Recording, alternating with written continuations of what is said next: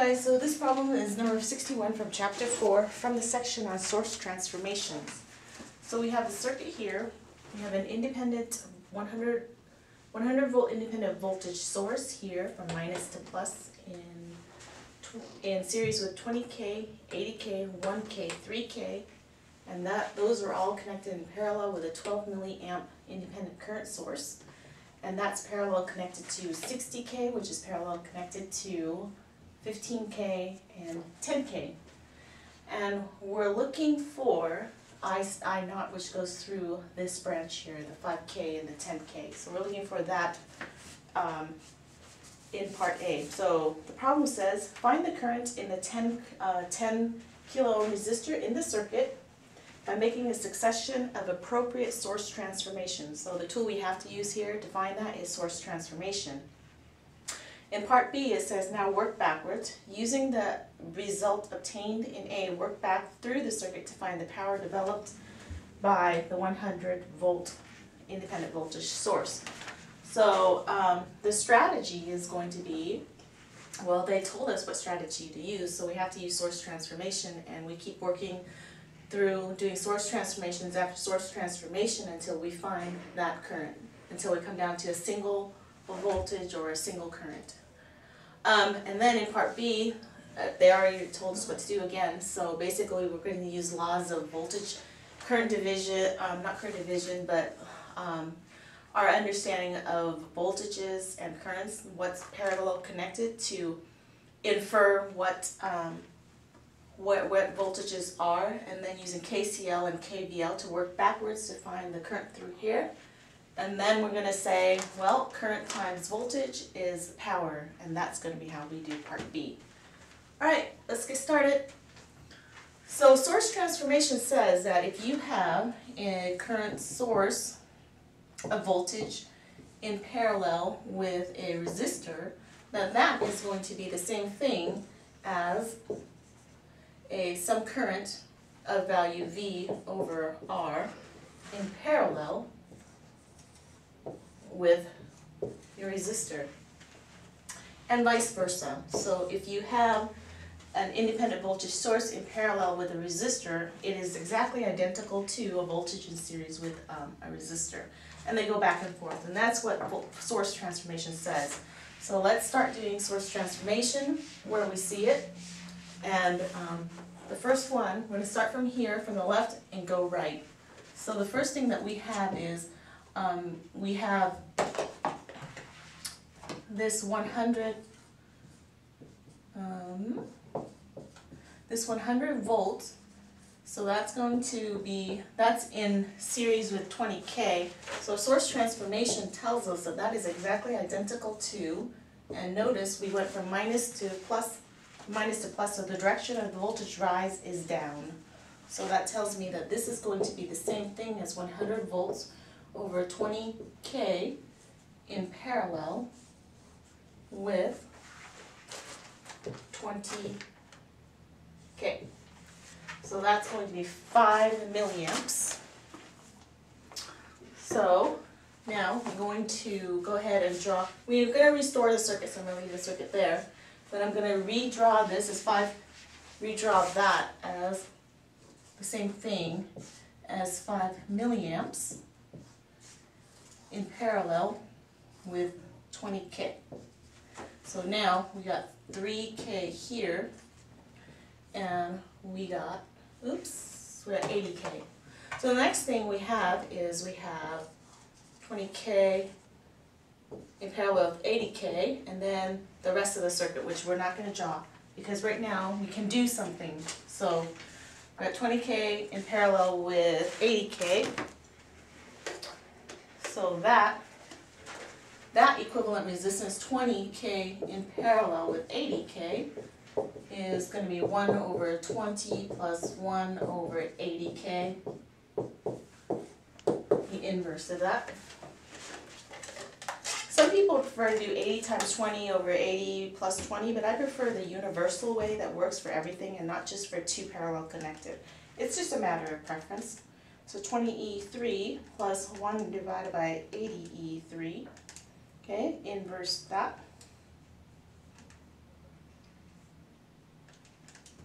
That gives me 16K. So all of that reduced to 16K.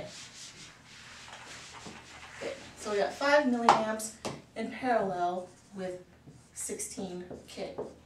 So we're through here right now, right? Now we got a 3K here and a 1K here. Just to give you, that's where we're at right here. We've reduced the circuit down to there.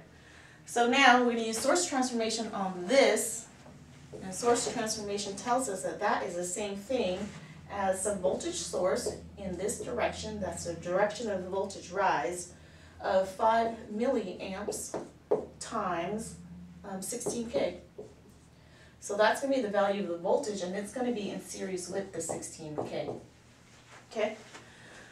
That's what source transformation tells us. So we got, so kilos and millis will exactly cancel each other out. So 5 times 16 is 80. Now let me just make sure that I haven't made any mistakes, because mistakes are easy to make.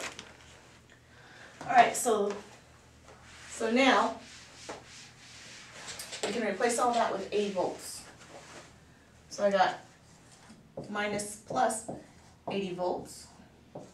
And then in series with my 16K, in series with 3K, and in series with 1K.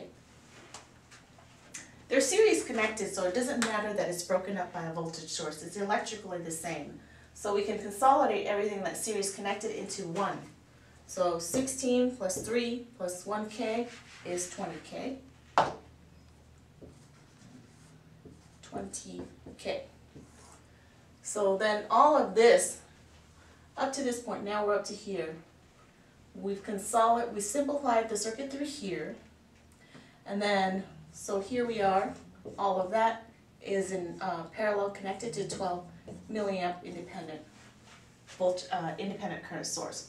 So now we're going to use source transformation to transform that into a current in parallel with a resistor. So that's going to give me, this is the direction of the voltage rise, is down. So the value of the current is 80 volts over 20K. That is going to be parallel connected to 20K. So 80 volts divided by 20K is going to give me 4 milliamps. So my new simplified circuit looks like this. I got 4 milliamps in parallel with 20K. That's going to be in parallel with 12 milliamps. And that's going to be in parallel with 60K. So here we have currents that are parallel connected, they'll add, and resistances that are parallel connected will simplify. So this in parallel with that, parallel connected current sources add. Our net is going to be, our net voltage rise is going to be in that direction. So it's going to be 12 minus 4, that gives me 7 milliamps here. Or excuse me, 8 milliamps.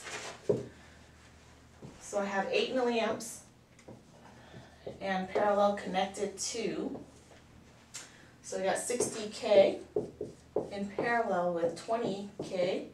So that's going to be 1 over 60K plus 1 over 20K inverse.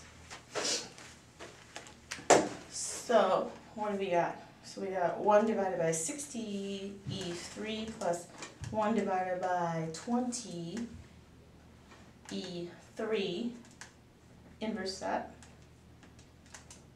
and that gives me 15K. So here we have 15K.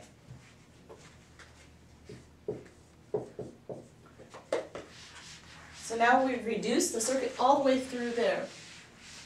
So now our simplified, so we've reduced it through here, and we've got 8 milliamps in parallel with 15K.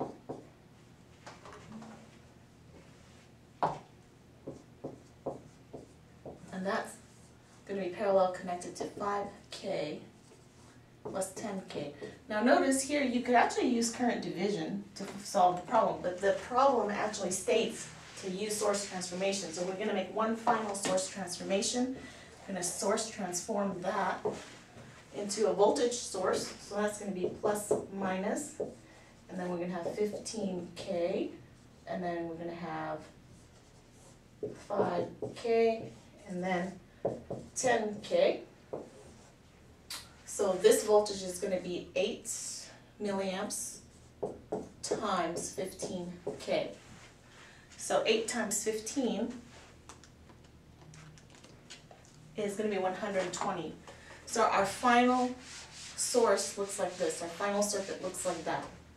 So 120 volts. And then now I naught, which is that, is V. Now we're down to basically one equivalent resistance and one voltage, so we can't simplify any further. So I naught is going to be 120 volts over 15, 20, 30. 30K. That gives me 40 milliamps. So then this is going to be 4 milliamps, not 40, 4 milliamps. So now that we know what it is, we're going to start working backwards. So we know that this current here is 4 milliamps. So then the voltage V of 5K plus 10K, so that voltage is going to be 15K times 4 milliamps, which gives me 60 volts. So right here, so that voltage is going to be 60 volts. So that means this node here has value 60 volts. So if that's 60 volts, then this current here, we're going to call that I60K. I60K is going to be 60 volts over 60K, and that gives me 1 milliamp. So I have 1 milliamp here, right? So if this is 60 volts, then I know that this is 60 volts. This is also 60 volts. And I can use KCL. I know I got 12 here, so let's do KCL at 60 volts at 12 milliamps. Because we want to find out what is this I sub 4K. Consolidate 3 and 2, 1 over there. So what is the I sub 4K? So KCL at 12 milliamps will give me minus 12 milliamps plus I sub 4K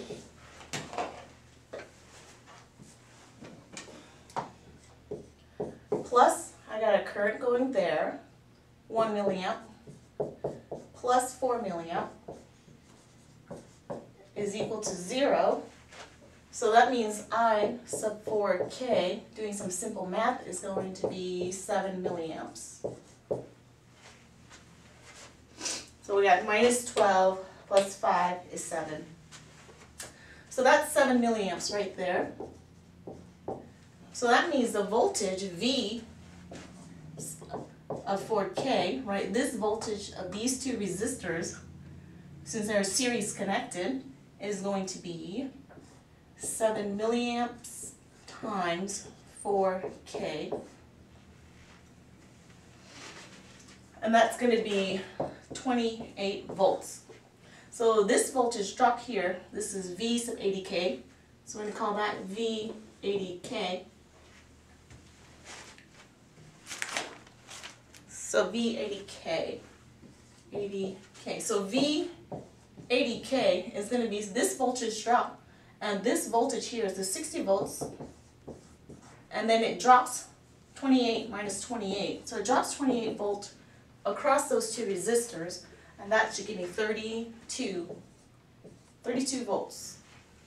So V80K is over here. I have 32 volts. My goal all along was to find I 100 volts because I'm going to find because I want to find the power. That was my goal at the very beginning. So now we're going to use KCL at 32 volts to find. Well, actually, we don't need KCL because so we have I of 100 volts. We're just going to do V over R. So that gives me 32 volts minus a negative, right? So that's going to be double negative, so that's going to be a plus 100 volts. That's over 20K. So that is going to be 132 divided by 20K, 20E minus E3. That gives me 6.6 milliamps. So I have 6.6 milliamps going through there. So then power dissipated by the 100 volts is going to be the 100 volts. And what sign is that 100? The current is entering the negative terminal, so it's a negative 100 volts. And the current is 6.6 milliamps. So the power dissipated is going to be negative 660 milliwatts. So that means it's generating that much power in the circuit. Okay guys, that is the answer to this problem. Be sure to like the Facebook page and share with your friends. And if you see a question posted that you can help, please do. Thanks.